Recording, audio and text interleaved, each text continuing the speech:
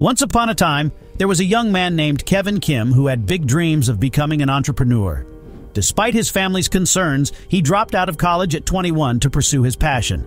But little did they know, Kevin's confidence was not unfounded. He had just sold his first company, an e-commerce business that imported streetwear from South Korea for a six-figure sum. With just $2,000 in starting capital, this was no small feat. After selling his first company, Kevin spent the next 10 years building digital products for other startups and companies. In 2020, he finally ventured out on his own with the launch of Stadium Live, a metaverse app for sports fans. With features like custom avatar creation, digital collectibles, virtual hangout rooms, interactive sports live streams, and mini-games, the app quickly amassed over 750,000 users who spent over an hour a day on the platform.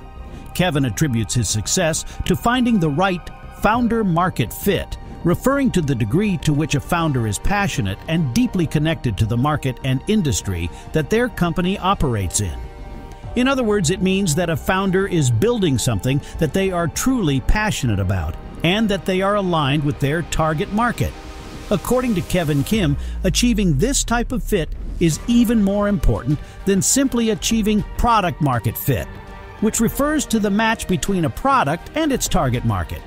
Kim believes that having founder-market fit helps ensure long-term success, as the founder is able to sustain their passion and commitment for their company over the long term, ideally at least 10 years, even when faced with challenges and obstacles. He also stresses the importance of finding the gap in the market, meeting the needs of consumers, and building a strong company culture to attract and retain talented employees.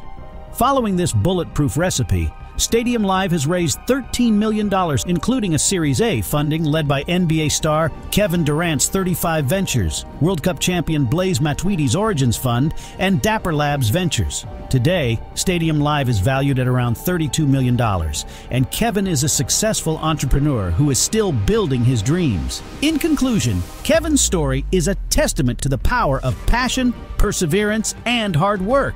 If you have a vision, never let anyone dull your spark, and never stop pursuing your dreams. You never know, you might just become the next Kevin Kim. I'm the Market Monkey, and if you found this video useful, please hit that like button and consider subscribing and turning the notifications on. This video does not constitute as financial nor trading advice, and to be frank, you'd be crazy to follow the directions of some random gorilla on the internet.